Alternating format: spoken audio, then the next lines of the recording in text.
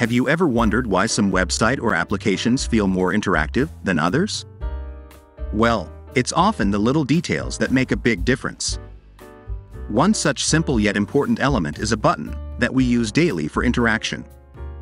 Well, in most cases, these does not provide the little feedbacks, so in today's video we will add an interactive burst effect that make these buttons look more cool. All achieved using simple HTML, CSS, and JavaScript. Adding these delightful click effects not only provides visual feedback but also enhances the overall user experience.